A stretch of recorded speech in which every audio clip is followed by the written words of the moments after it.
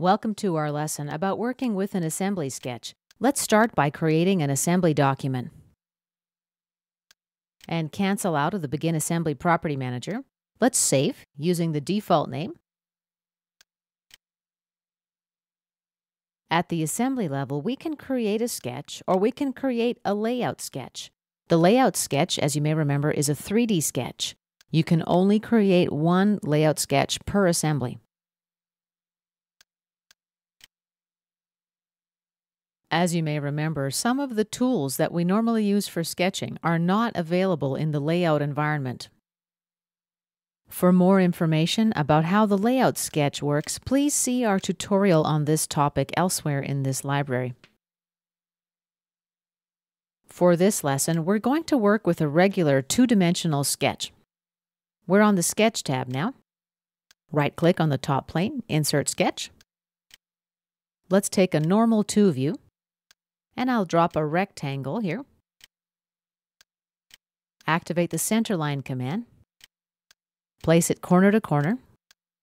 And right-click and select to close the tool. Now select the origin point and Control-Select my line. Apply a midpoint relation. Let's apply dimensions now. The length will be 200 millimeters. Accept. And this side will be 120 millimeters. Accept. Now let's activate the Sketch Fillet command. Select all 4 corners. Let's make our radius 15 millimeters. And let's keep the Keep Constrained Corners option checked. Let's accept. Now I'm going to place 6 construction circles. Here's my first. Check for construction. Next circle. Again for construction. Number 3 for construction.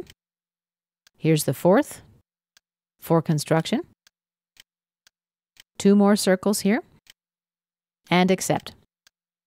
Now I'll Control-Select these 2 points and the origin point and add a vertical relation. Remember, the long arrow in the graphic area indicates the vertical direction, and the short arrow indicates the horizontal direction. Let's click in blank space in the graphic area to unselect everything. Select these 2 points and add a horizontal relation.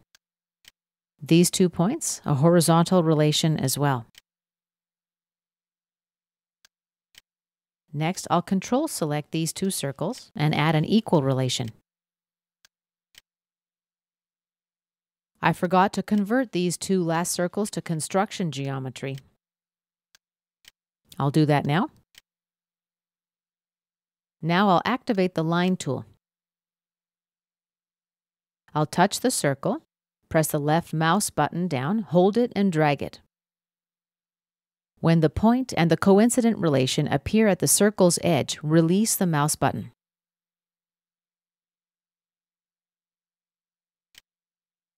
And let's do this a few more times. Hold down the left mouse button, drag, release when you get to the second point on this side.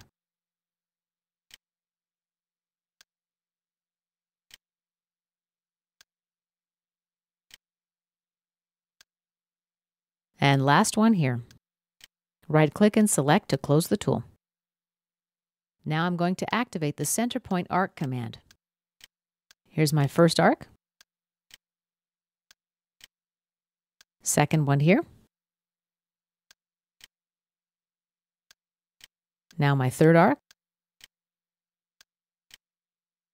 Number 4. Here's the 5th. And last arc right here. Right-click and select to close the tool. Let's exit the sketch now. Take an isometric view. And let's save our work. This concludes our first tutorial about working with an assembly sketch.